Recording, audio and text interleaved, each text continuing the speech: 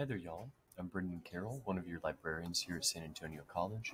And I'm here to show you guys a quick tutorial about how to utilize the new scanning software that we've set up to streamline your process.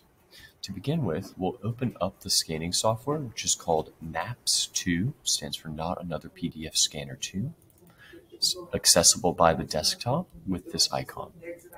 As you can see, it's a very straightforward interface.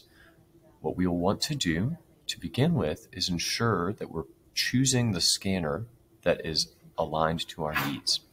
The sheet-fed scanner, which is the one that has that little frame that allows you guys to put print-size pages in, is suitable for copying documents or making copies of notes, stuff like this.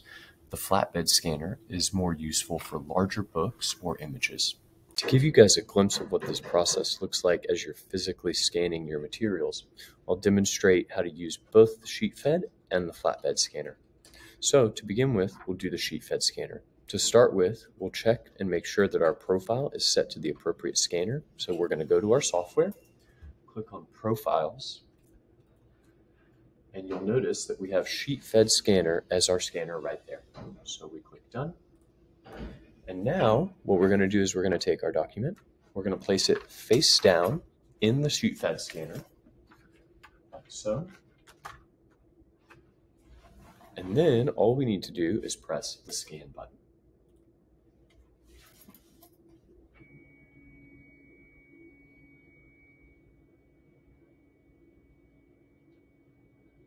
As you guys can see, the process takes a second, but it's working.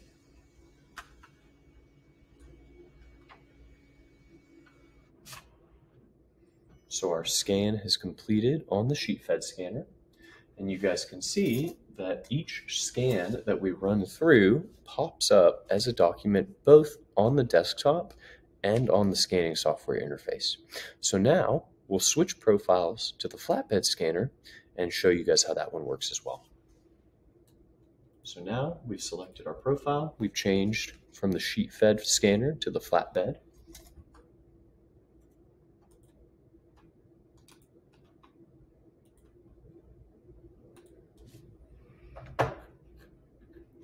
And as you can see, it's very simple. All I do is open up the flatbed scanner, align the page,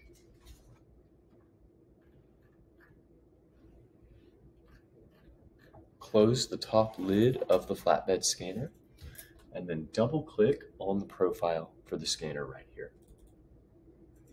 I hit OK. And now the flatbed scanner is running through the exact same process that the sheet-fed scanner did. So it is scanning the document for me. The little green completion bar tells me that it just finished. And now I have a version of that document that has been scanned both on the flatbed scanner and the sheet-fed scanner. Now you guys can see that we have our document in the software of the PDF scanner right here. We can do several things with it, right? We can save these PDFs, we can save them as images, we can email them out and print them. If we choose to print them, generally speaking, this process will go through the same GoPrint system that's in use for all of our library printing. In order to distribute these, the best way to do so is to email them using your student email to yourself or to another device that you need to use them for. And just as a reminder, the sheet-fed scanner is suitable for regular size printed pages. The flatbed scanner is better used for textbooks or larger images, presentations, stuff that is not going to fit in that same sort of printed page.